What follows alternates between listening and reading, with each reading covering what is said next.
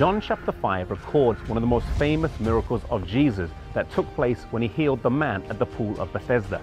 Today they have excavated the site and you can see exactly where this miracle took place. The Bible tells us that it was by the sheep gate and that in the pool there were 5 porches.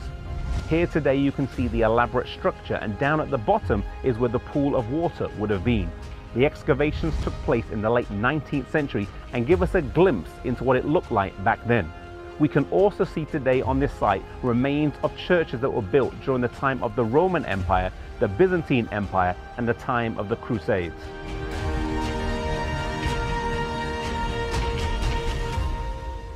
John chapter 5 verse 3 and 4 says that a great multitude of sick people who were either blind, lame, or paralyzed, and they lay next to the pool.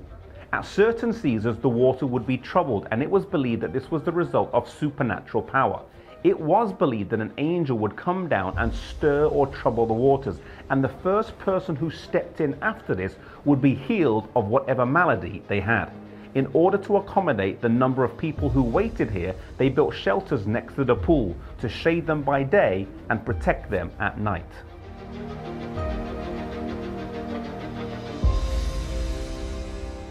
Due to the large number of people who came by and the stampede that would occur when the waters were moved, there were many people who could not make it in time, and they came back day after day, month after month, year after year.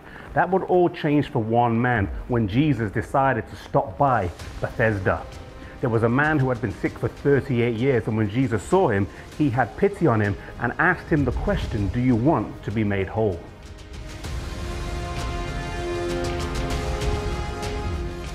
This man was alone and friendless, and in response to Jesus' question, he says that he has no man to help him to get into the water, and that when it's troubled, others get in there first.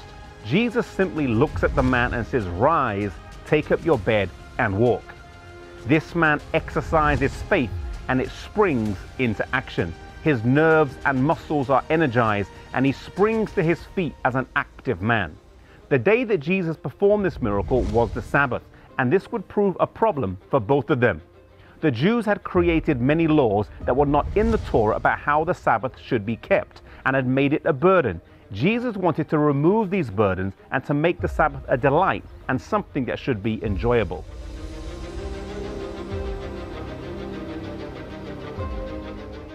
He then picked up his bed and was told off for carrying a burden on the Sabbath day.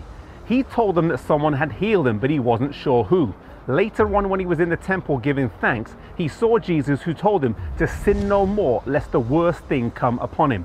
He then identified Jesus to the Pharisees, who the Bible record says sought to kill him because he had healed a man on the Sabbath day.